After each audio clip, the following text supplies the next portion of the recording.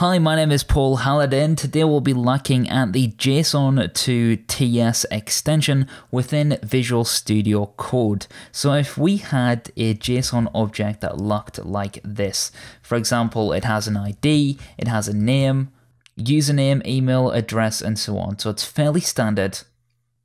And we are working on an Angular or TypeScript project, and we want to add static typing to this.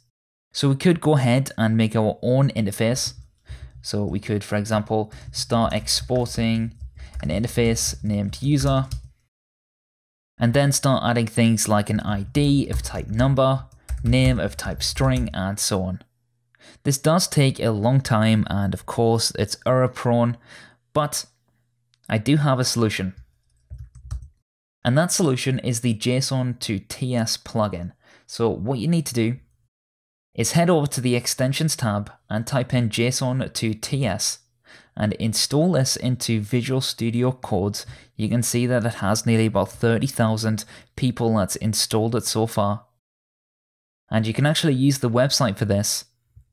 But if you don't want to use the website and you want to use the extension, you can of course copy the JSON object to the clipboard and then hit Ctrl-Alt-V. So let's do that now. Let's hit Ctrl-Alt and V. As you can see, instantly we get the interface, but not only that, we get a numerous amount of sub-interfaces too. So each time we have things like an address, and that would give us a nested object, we then have a sub-interface here for address, and things like geolocation and so on. So this allows us to create interfaces for our projects quickly and easily. And then of course go ahead and use it inside of our actual project by exporting this, for example, as user. And then if we don't want to export all of these sub interfaces, we don't have to, but of course we could if we wanted to. So let me know what you think inside of the comments section below. Thank you very much for all the support of the Patreons and everybody that's bought the courses so far over at paulhalliday.io.